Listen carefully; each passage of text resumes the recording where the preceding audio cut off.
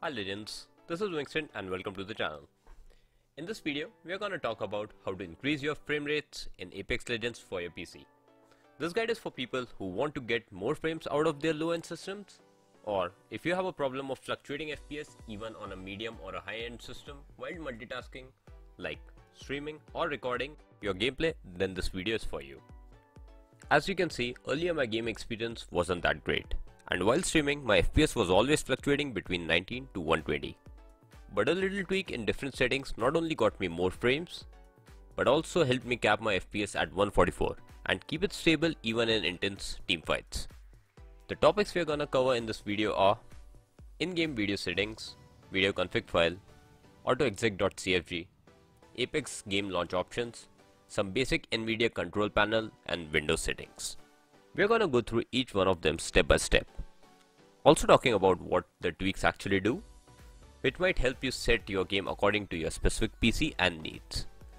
Most of it by losing some irrelevant graphics. So let's jump right into it. We are going to start with the in-game video settings tab, and to make it easy for you, I've set everything to default. On top you have the display mode, the aspect ratio and resolution.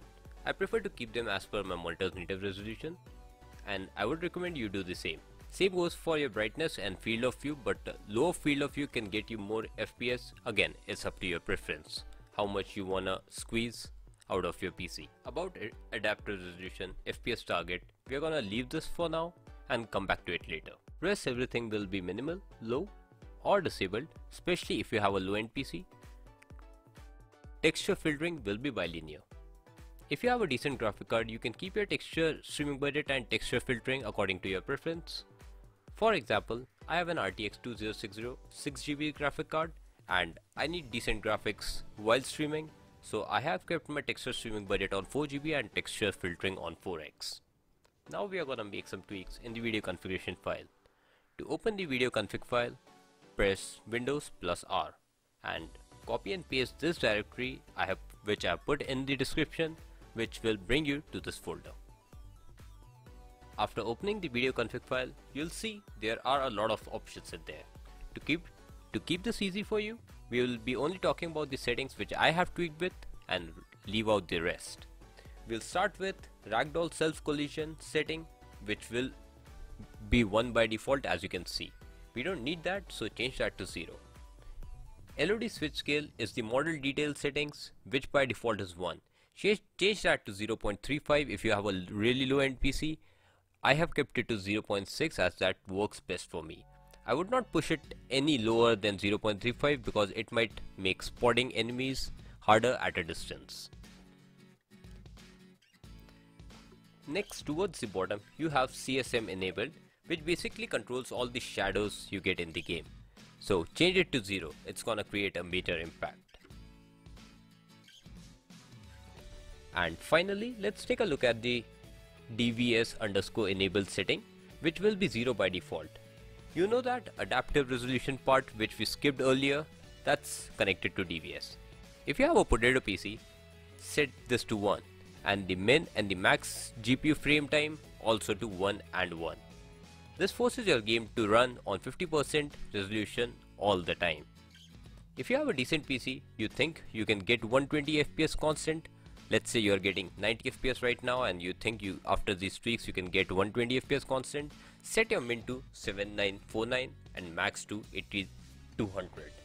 And for 145 FPS, set the min to 6592 and max to 6800, which is what I have done. Once you're done with the video config file, save it. And this part is important. You need to right click on it, go to properties and set the file to read only. Otherwise, all the changes you have made will be overwritten when you launch the game. Once you have set it to read only, do not change any of the video settings in game. If you really need to change anything later, you need to come back to the video config file and turn off the read only option before making the changes. Else it will not take any effect. So the next step will be creating an autoexec file. To do that, you need to open a fresh notepad and write the following commands: mat_diffuse space 1, mat_postprocess_enable space 0. Now save the file naming it Autoexec.cfg in your Origin Games folder, Apex CFG folder. If it's already there, just replace it. Next, go to your Origin, My Game Library, in that Apex, Settings, and then Game Properties. Click on Advanced Launch Options, type in these commands. These commands can also be found in this video's description, so you can just copy and paste them. -novid command is to eliminate the video you get when you launch Apex Legends. Then there is +exec autoexec file for the auto execute file you made earlier. -refresh, and here put in your monitor's refresh rate. Mine is 144. -preload -force novsync plus fps_max according to your preference. If you think you can get 120 fps max, put to 120. Mine is 144. Don't forget to hit save before closing.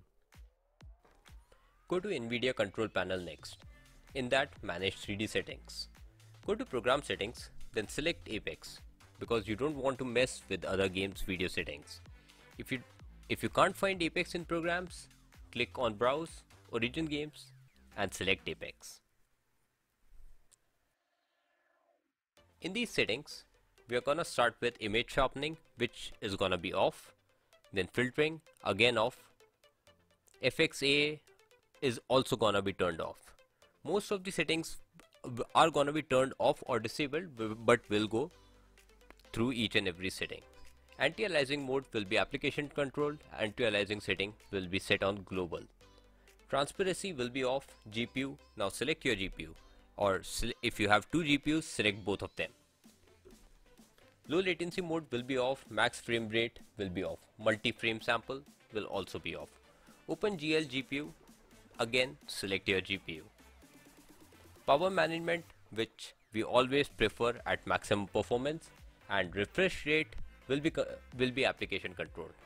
Shader cache will be on if you have the game saved in your SSD, or if you have a normal hard drive, just turn it off. Texture filtering will be off. Negative LOD bias will allow that. Quality will go on high performance. Trilinear optimization will be on. Threaded optimization will be off. Triple buffering will certainly be on off, and VSync, the important setting, will definitely go off. Pre-render frames will by default be 1, and we'll stick to that. Next will be some Windows settings.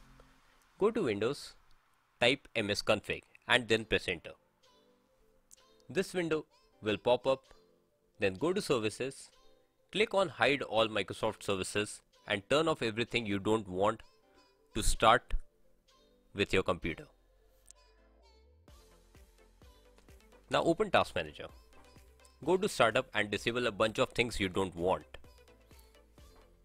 If you have Discord on your PC, open Discord, go to Settings, select Appearance, make sure you turn off hardware acceleration, as that is gonna give you a big FPS boost.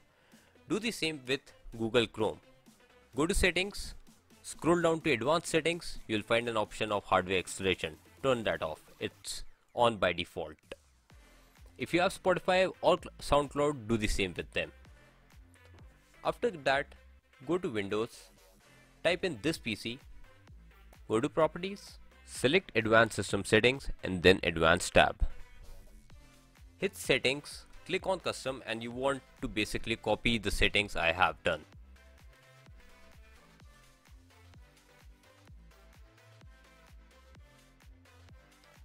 And that's it for now.